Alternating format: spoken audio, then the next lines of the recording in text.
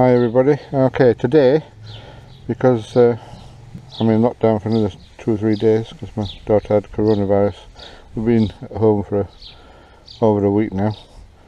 Been doing some things to the bike. I wanted to change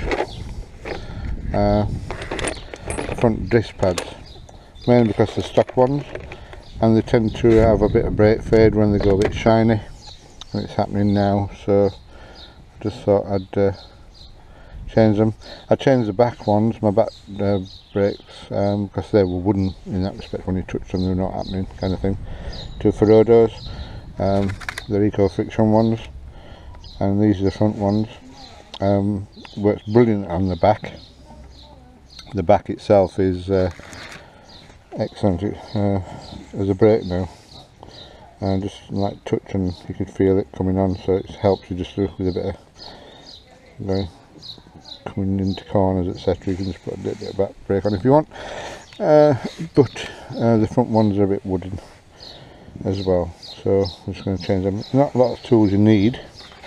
I've got a 10 and a 12mm socket, 12mm for these two here. I've got a screwdriver. This all comes in this lovely little kit from Alfred's, which I think is brilliant, because on the back of the screwdriver you can use a wrench as well. That screwdriver bits in there, and there's metric and is that Imperial 532 8/16, I don't know. Anyway, so there's just the two you want, because you've got them two there. You've got to take this cover off here first, which is for the pin.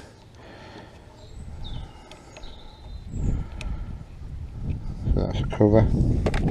Save everything this side, so I know everything is. And then you've got the pin inside, so I just need to use one of these as well. We've got some grease to put on the pin when we've taken the pin out, and some emery paper just to rub it. I've also got, not sure if I'm going to need it. I'll have to have a look at the pistons, see how they are. Just give them a bit of clean up with some gunk engine cleaner. But that's it, so I'm just going to remove some of this one off. Where's that gone? Oh crap me.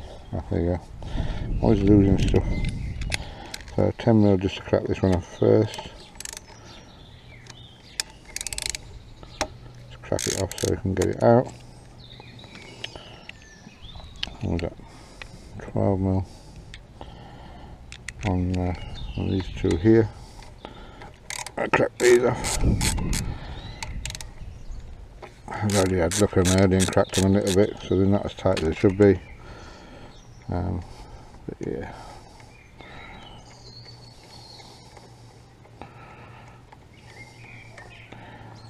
Should be a nice easy job this, fingers crossed. I always get myself in a bit of trouble. And then the hanger should come off. Make sure you don't. Like that. And you got your two pads. Like I said, the pads aren't that bad, it's just that they're a bit non-abrasive now. So just got to take this pin out. Like I say, I'll clean that pin up afterwards. So we'll take that out next.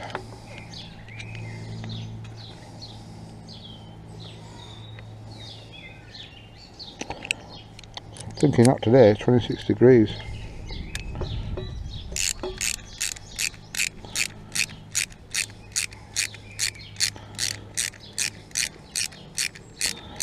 Dun, dun, dun, dun, dun. I put some little videos up of the pictures of the bikes I bought and sold. About 4 of them was within the last year to actually get enough money to buy this. And we ain't got lots of money like normal, everybody's the same. Okay, so this pin now should pull out.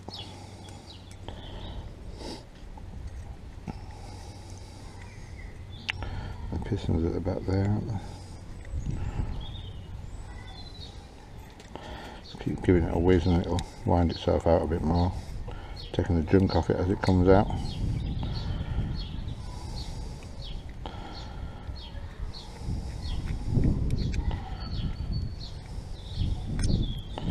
Okay, so that's the pin. Right, so now the calipers, they just sit in one part there, and the pin goes through this bit here. But what I wanted to do quickly, take them two out as they are, to know where they sit. The pistons, blinking cheap things, aren't they? Okay, I'm going to leave that there and leave that there so I know which way they go. I've got a cloth engine degreaser. Oh, my bloody helmet. You see I'm wearing my helmet because I can't wear anything else to just keep my head nice and cool. It's bloody hot, it's about 28 degrees. Where did I put that? Okay. Just some engine degrees gunk and a little old toothbrush.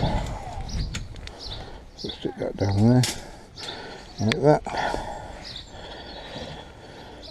Right, so before I push these pistons back, I just want to see if I can push them out a little bit further.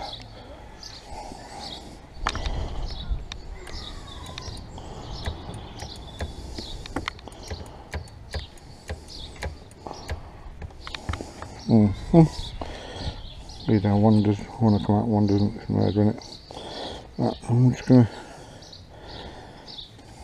give these just a bit of a whisk clean.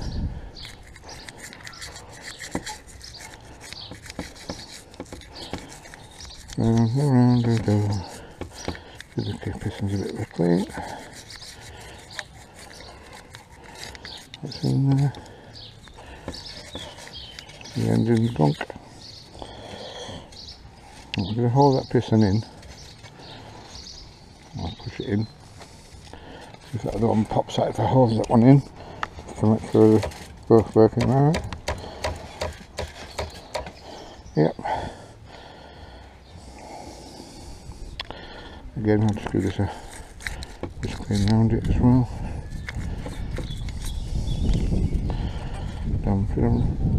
Just make sure you've got the pistons themselves nice and clean before you bang everything back together again.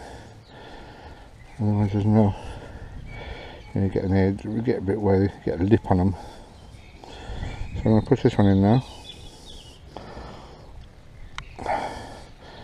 and hold that in place. I can push the other one out. Without popping the piston, just enough to in the edge where it always stays and never goes anywhere else.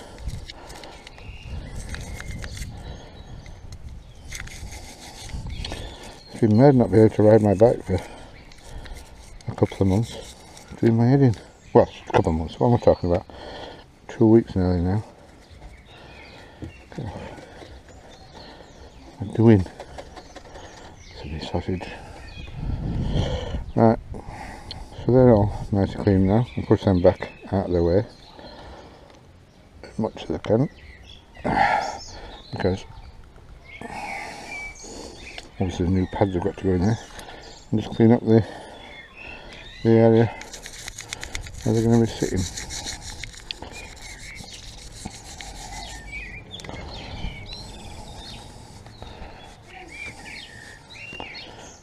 And the clips at the end here, that's nice. Right, before I go any further with that, I'm going to leave that there.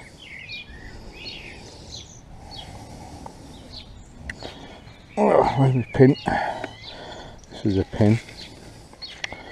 Give that a bit of a whisk first, so it's wet.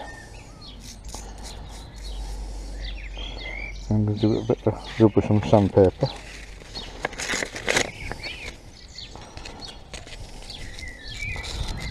Get all the gunk off it so the actual pads move nice and easy when they're sliding about. And I've got some lithium grease, like bearing grease, that I'll put on the push pin as well before I put that back in. That should be all nice and clean now.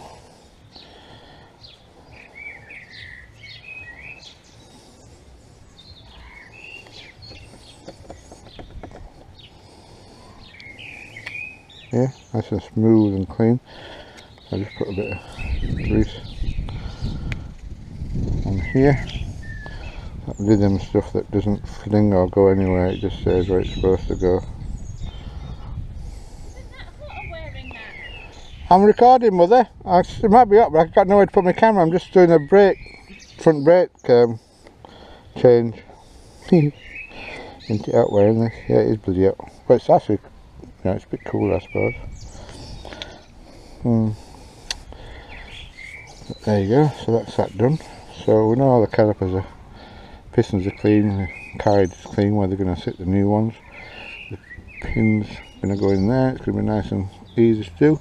So now we're going to get the new pads out. I've got nothing on my fingers. Get the new pads out. Fitting an alarm system to this last week, so I had not a lot to do. My chain keeps so flicking off onto the back mudguard. It's great good stuff. I have to put it on with a brush. I've got some silky stuff that you spray on and that just splattered everywhere.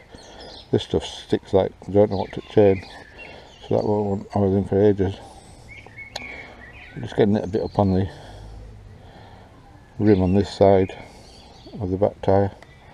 And just a bit spattering up, you can tell because I cleaned that off and I'll tell whether it's got back in. Right, so anyway, these are new pads. Now on the back of this pad here, if you had a metal clamp, I'm not sure if I can get that off to use on the new one. See how they're scored? Yeah, they're just getting smooth. Factory ones. Right, so let's see if we can get this off. Well, I'm going to get this off of here. There's just tabs out there, so maybe I can just untab it. Yeah, that's good. Okay. That went on the back one. I'll just give that a bit of a clean as well. A bit of gunk.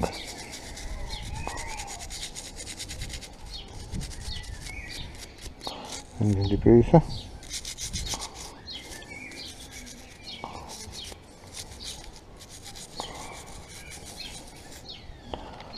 There's my cross gun.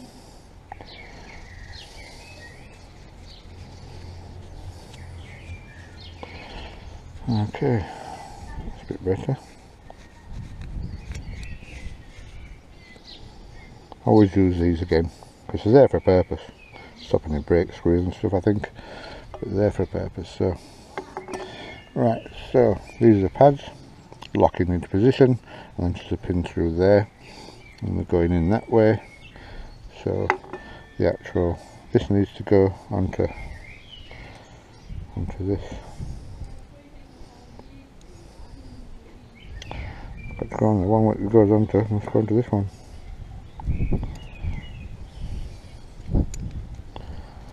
There you go, on there, like that, good. So, turn it the wrong way around. Just quick little thing to think about that one.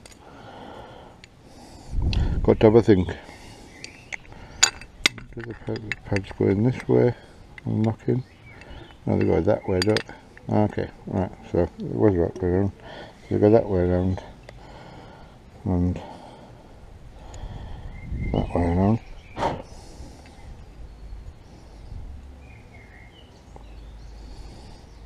So it's got to go on to that one.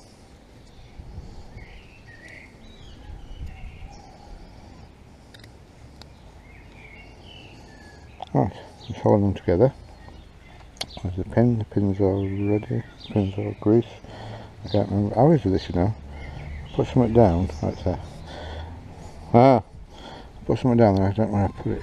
Okay, so these are going to go in that way around. One goes underneath that side, and one locks into place.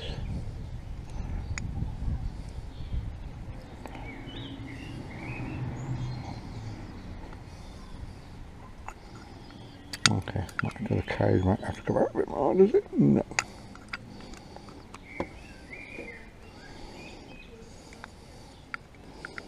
I'm really pushing into the groove that's there. Maybe if I do that one first.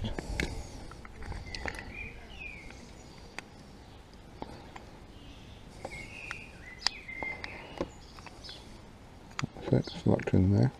That's that. Right, what I'm going to do is I'm going to put the pin in, just catch that first one.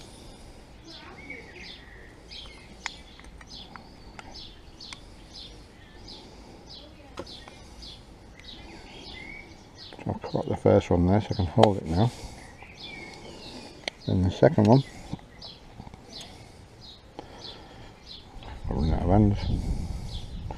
Hold that there, my fingers aren't greasy.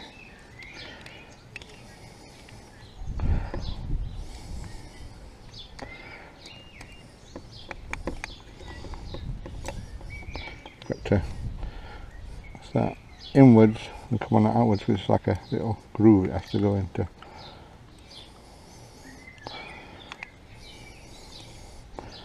Right, so that can stay there and this one can come out. Bit fiddly. That's it. So now the pin should be able to go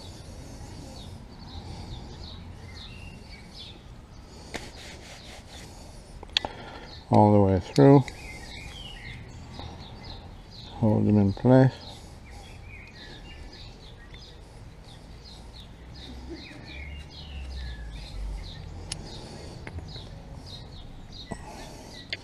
Just put a little bit more than grease on this chubby. And that is ready to go back on the bike. Before I do that,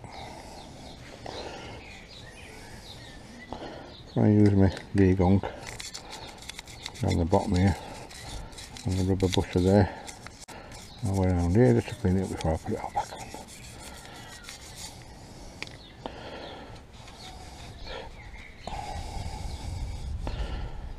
Don't forget to put the crackers when you first get on your bike, because you've got to bend them in a little bit. Right, so now that I'll go back on there, because I push the pistons back so it's nice and easy. I'll get the two of these ready. I always put a little tiny bit on, just helps them when you go from rusting, really, more than anything. With the lithium grease and I'm moving it, it doesn't go nowhere. That's that good.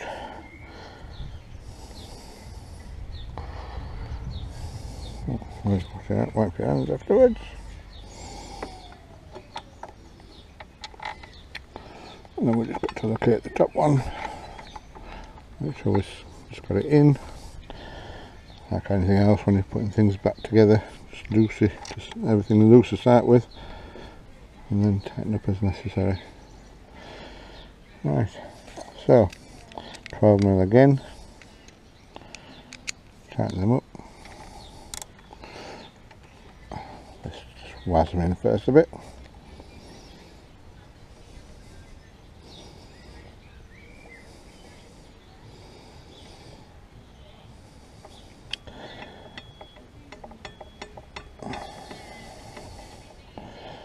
Yeah, the carb is just a bit loose on the actual thing there because you haven't pushed the pistons back into position yet.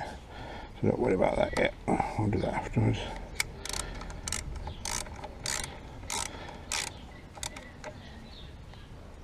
Not too tight. Tight enough to hold it. It's a holding bracket. There we go. Right. 10mm on here. 10mm on here, just tighten this pin up to make sure it's tight. With a pin. And I've got my locking thing. I'm just going to put lithium grease on this because these tend to sometimes stick in position, these. And they're made to go out after a few years. Let's get some more grease coming out. Yeah, sometimes these are just terrible to try to get out. They're just... There we go. Try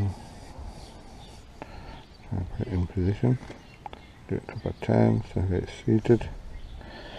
Wipe my hands.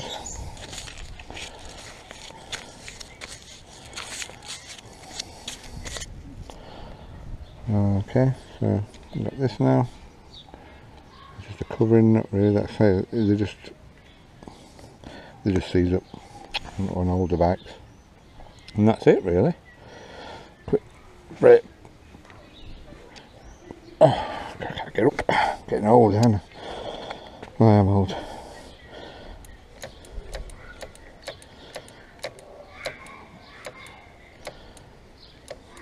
There you go. I'm getting up with some lots of bite. Check there's no leaks after pumping it back up again. Check it's solid on there, which it is. Check this is free moving,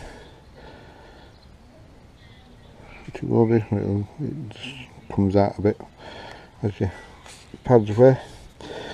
Yeah, like I said, these are just shiny like glass. So it just stops your stopping power, which then affects your ABS, I suppose, really, because the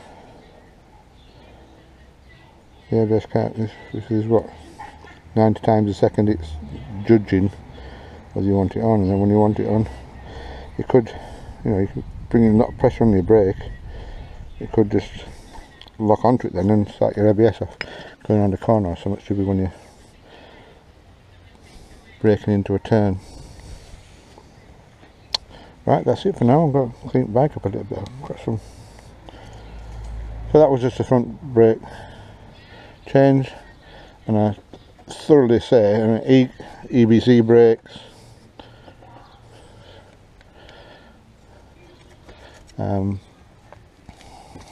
Ferodo brakes are good as well.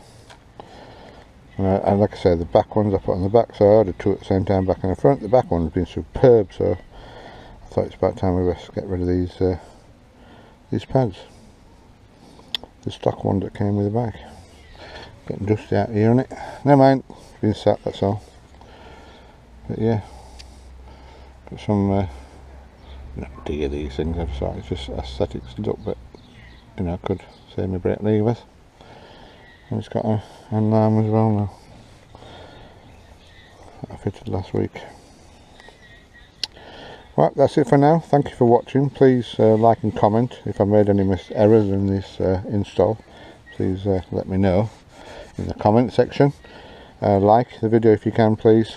We've got 40 odd subscribers now. I'd like to get up to 100 if I could. I'm starting to produce more videos now, and I'm old and I'm working hard still, same. 61 this year, but yeah, I've been working all through the virus pandemic, 6 days a week, but unfortunately, like I say, with COVID, I had to have 2 weeks off, so I thought I'd get a couple of things done on bike. Our test kits went off this morning, about 8 o'clock, to find out whether I can go back to work or not, to make sure, basically. And there's some new science now that if you have it or had it, then you won't catch it again. Very unlikely, because the strain of the virus doesn't change that much. So your body immune system knows what it is and can fend it off. That's what they're saying now, through the evidence, but we'll have to wait and see. Right, thank you for watching. Like I say, please subscribe, like, and comment, and thank you for watching. Goodbye now.